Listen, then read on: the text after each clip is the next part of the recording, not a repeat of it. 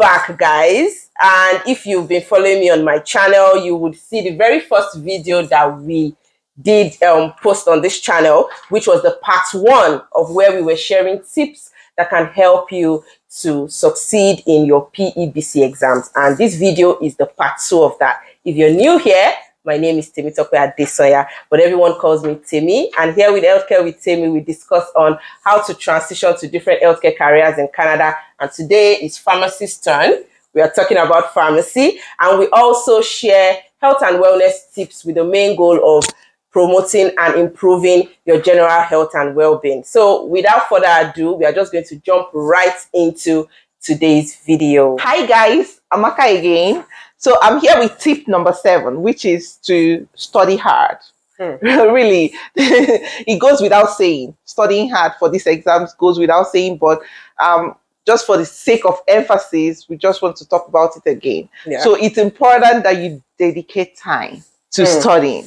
You need to dedicate a lot of time to studying for PEBC exams, because just the evaluating exams alone, the syllabus is 75 pages as at when, you know, we took the exam. I can't even remember. Yeah, 75, because I printed it. I printed it out.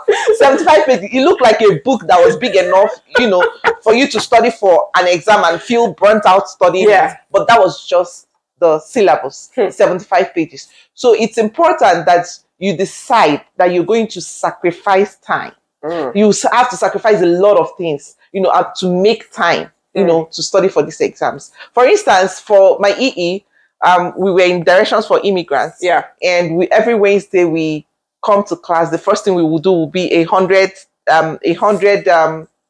question exam or test.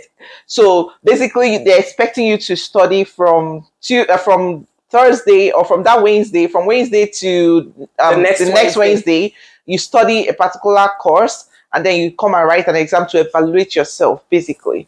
So basically, you have to study at least 3 to 5 hours every day for EE, or more, depending, because I was working, so I was only able to do 3 to 5 hours every day. And you need to be very dedicated. You need to stay on course. You need to make sure that nothing else is distracting you. You need to avoid all sorts of distractions. If you feel you can work, you know, at the same time as doing the exams, you can do it. Then you should do it. Then if you feel like, you know what, I won't be able to cope with working and doing these exams, then it's also okay to not work. If you have another source of income, okay, it's also okay not to work and give it your all. But I would say for the evaluating exams, I think it's more possible to work for evaluating exams than it is for the qualifying exams. So that's a tip there. If maybe you want to check it out, you want to check out working for the, you know, while doing the evaluating exams, that's something you should keep in mind. But then truly you have to sacrifice a lot, especially your social life. So for me, what I did, as soon as I saw what I needed to, you know, study for the exams, the first thing I did was to remove myself from social media.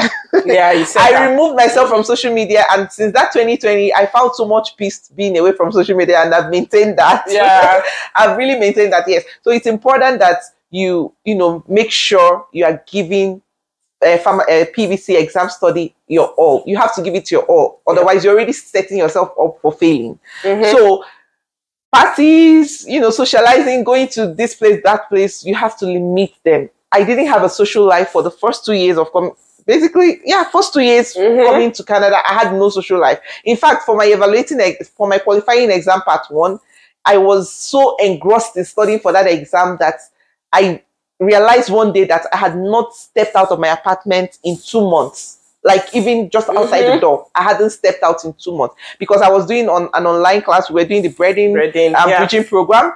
And that alone, you study, you sit in class for 7 hours every day. Sometimes I still study for an extra 5 hours, 5 to 7 hours actually, because the closer we get to the exam, the more I you know, dedicate time. Sometimes I study 16 hours every day, just, you know, to ensure that I'm getting all the information I need, that I'm preparing well for these exams.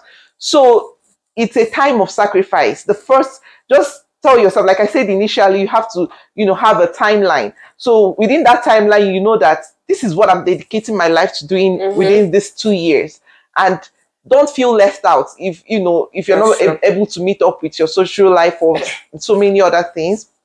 Okay, just know that I'm dedicating this time to pursue my goal of becoming a pharmacist in Canada. So that would, you know, that would help you stay focused. Yes, Amaka has said it all. For studying hard, it's a sacrifice. It's a time of sacrifice.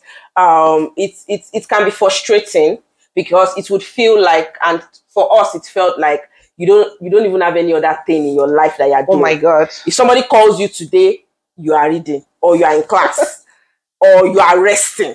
You know, and it feels like you don't even have any other thing to talk about. Nothing else. But at the end of the day, it's worth it. It's rewarding. It's rewarding at the end of the day. It's worth it. So it may seem frustrating. It may seem lonely.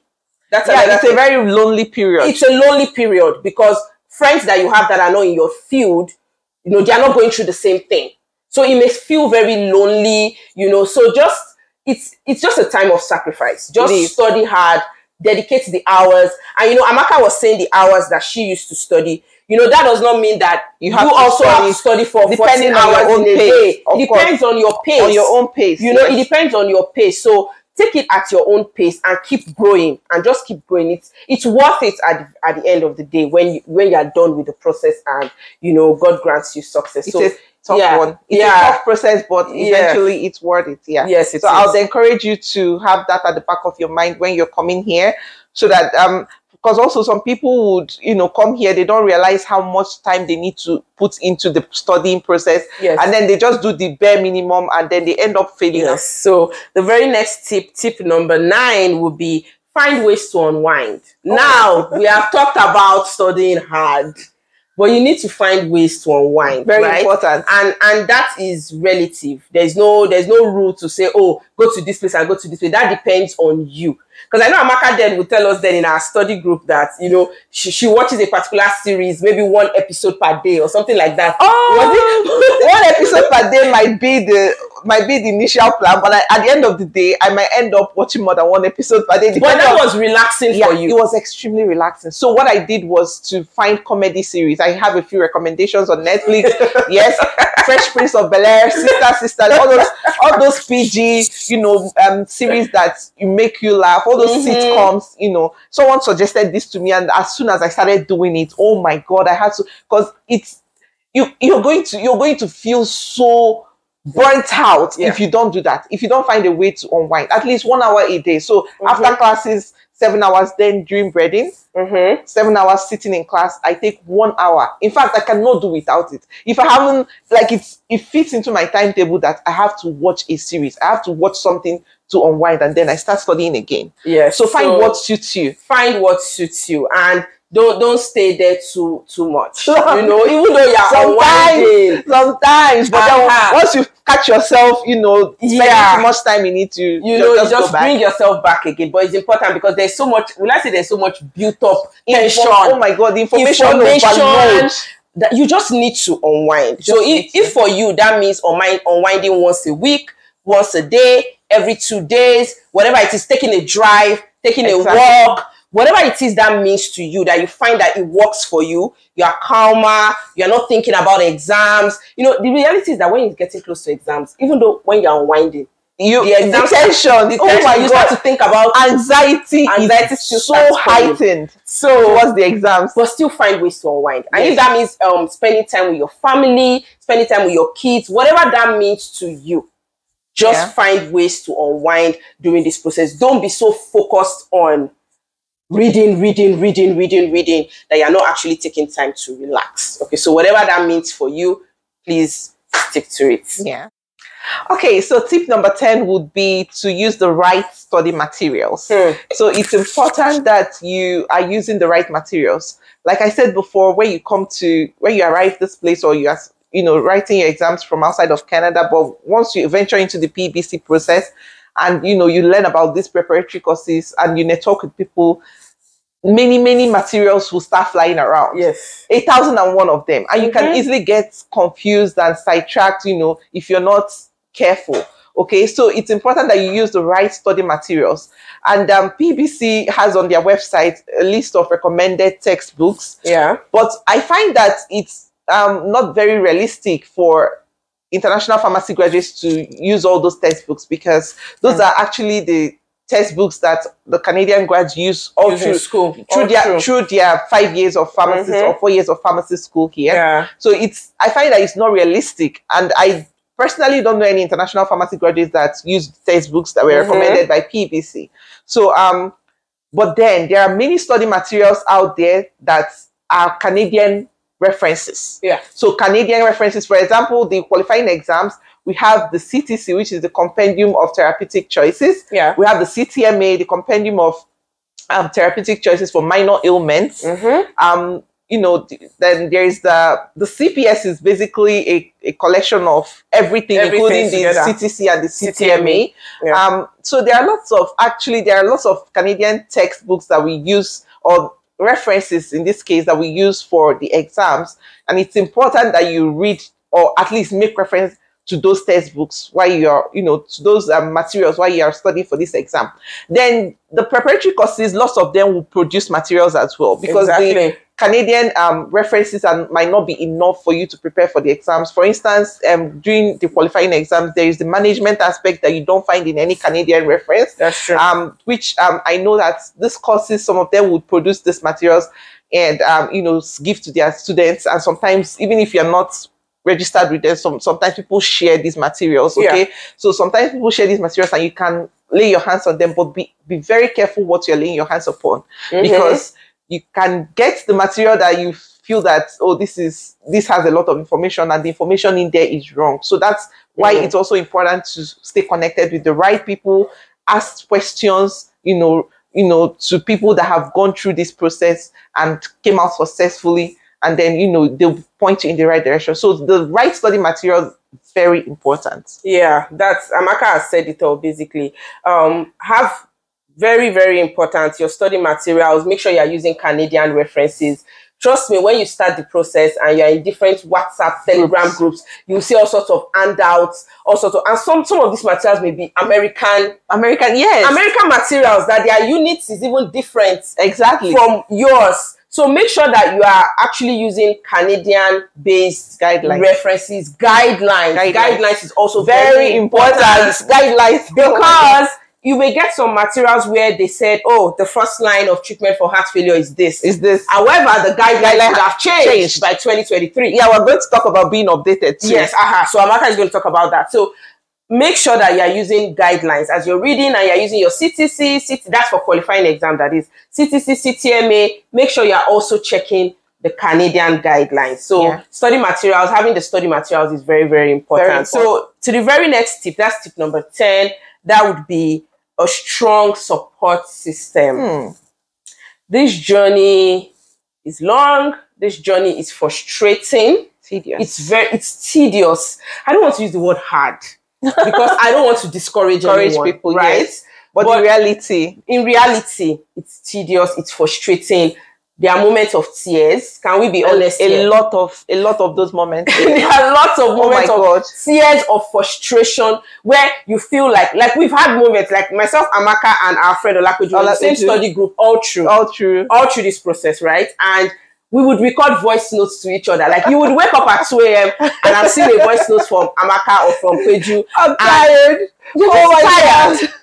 And there's no other person to understand than someone that is in the process. So I think you need to have a strong support system first in the process. Okay. I was so blessed to have my study group members. Yeah. They were a very, very strong source of support for me, because they understood what I was feeling.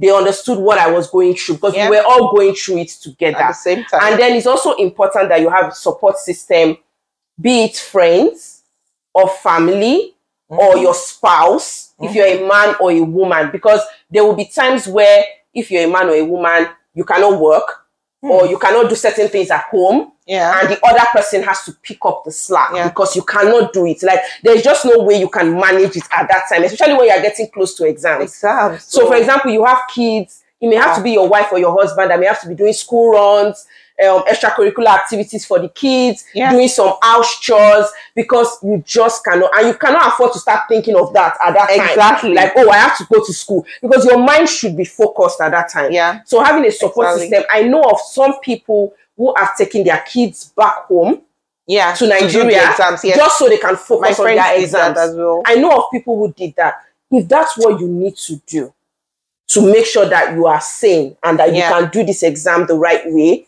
please do that. If you have that kind of support system that can allow you to do that, please take advantage of the people around you. Sure. It's so important. Like, you cannot do this on your own. Like, sometimes with school runs, you may need people to help you drop your kids or help you bring your kids back. You may have to start doing carpooling, you know, just so many things. Like, you just need that support around you. You need friends around you, even support back home. Like, even back home, I had times that my parents had to also understand that I could not be calling every other day like I used to call before. So that was a source of support. And also, they were supporting me with their prayers. Exactly. I was going to say that. They were supporting me with their prayers. So important. They were supporting me with their prayers. You know, that, oh, just sorry. Sometimes I'll call my mom. I'm just tired. Like, you guys, so you're just tired. Like, the journey gets tiring. Very tiring. And so it's so important that you have people to talk to and people that can support you. People that would support you with encouraging words, because this is a tedious and sometimes frustrating journey. So you need someone that would be uplifting you, okay? You need someone that would pray for you, someone that will tell you, you know what, you got this. You really need such people. Surround yourself with such people. Like she said, if it's your spouse, your friends, you know, your family back home, or if you have family here, very important that sometimes you even have to delegate, especially closer to the exams. You may need to delegate some responsibilities. Because closer to the exams, I wouldn't cook. In fact, my husband has to, you know, remind me to eat sometimes. Because I'm so engrossed. Like, I would just hold my books and I'll be reading for 12 hours straight. I won't move. I won't, like, So you need support. You really need support. Yes, and I thought to mention, because some people will say, oh, they were not aware of this. Thank God for this kind of platform. Just to mention, if you're someone that you're coming to Canada, maybe you have a newborn baby or something like that, you may want to consider, while you are doing this whole process of immigration, I know of people who did that, who would also try to get like a visitor's visa for their mom or for their husband's mom, so that, you know, not long after they land, the grandma or grandpa is around to help them take care of the kids, because it can get overwhelming. Very overwhelming. So if that's your situation, that's something to put into your plan. Like when you are doing this immigration process. Okay. So just wanted to point that out.